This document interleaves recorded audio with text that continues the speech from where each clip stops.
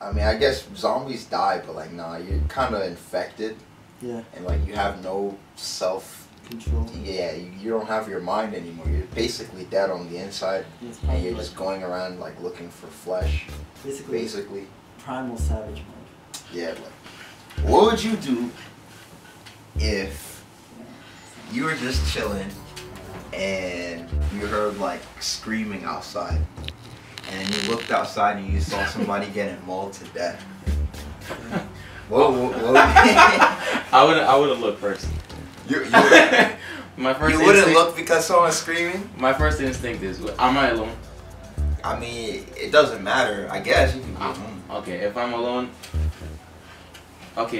I will look. And if I see some shit going on, I'm gonna call my mom.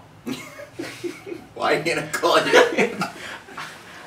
Alright, I guess I need to know if my mom is safe. Sense. That makes sense. Yeah, if my mom is safe and she can bring me some snacks.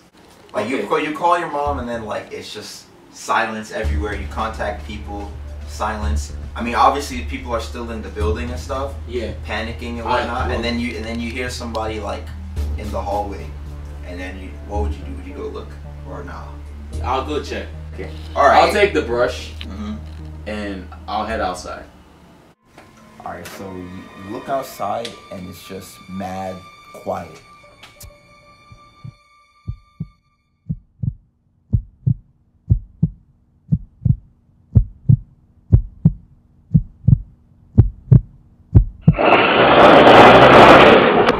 I'm gonna do all this. I'll brush his hair, bro. Literally, they'll bite you, scratch you, you'll end up viral. I'll get him looking clean for the, for the school year. Yeah, you're stupid. Alright, so you look outside. You see people in the hallway getting attacked. Like, would you like open the door like would your human instincts? No, they dead. You're not gonna help. They dead. You're not gonna go help. Nah. What if it was like Tofi or somebody, and they knew you were the only one in the room, and they were like, "Yo, open up the door, bro. Like we gotta stick together. We gotta do some." Wait, is he already bitten? No, he's fine. Okay. He's fine, but like he's banging on your door, trying to, like, "Yo, what's going on?" Like he's kind of aware of what's happening, and he's like, "Yo, man, let me in, cause we gotta stick together." And then the zombies start coming, and he's like, "Yo, yeah." He starts getting more. He starts panicking. He's panicking, and then like, what are you gonna do? Toby's dead. Toby's dead. You're just wait. I need numbers. Wait, what do you mean numbers? No. Alright, yeah, exactly. Yeah, I need numbers. What? You just say you leave him. So no. What happens if he survived and he knew What happens if he somehow survived and then he starts coming for me? No. You open up the door after he killed the zombie and you're like, "Yeah, man, I was sleeping, bro. I didn't even know what happened. I didn't know what happened." I have to go outside. I have to find someone. I have to find more people for my team. Alright? I have to have a diverse group. So I don't know. I mean, so all I'm gonna have is something Tofi. psychologically wrong with you if you're already killing people in the first 2 weeks. If all I have is Tofi, then I might as well die, man. What kind? That's messed up, man.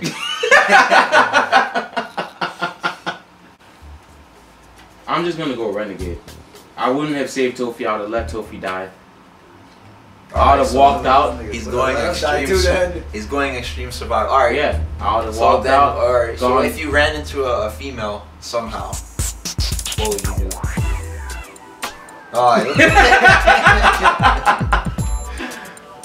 I'll look at her and Mr. Renegade. I'll look at her and say, "Hey, for the last 2 humans." And when she slaps me, damn, she dies. I mean, wow. If she got a problem, she dies. I leave her there to die, and I go on my business. And then people like him, I would just kill. This time, I've learned from my lesson. I'm not gonna ask her for repopulation. Okay, go ahead. This time, I'm gonna say, "Hey, you want to survive?"